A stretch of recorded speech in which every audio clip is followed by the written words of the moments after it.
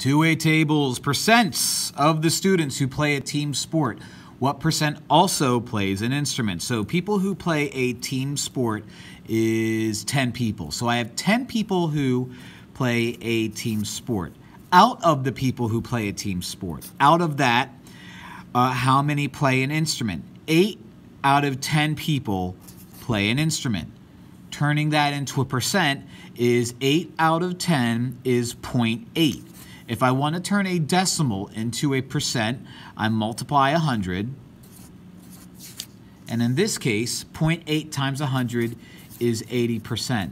So since looking at this, since I have 10 people who play a team sport, 8 of them also play an instrument, 8 out of 10 is 80%. Tricky.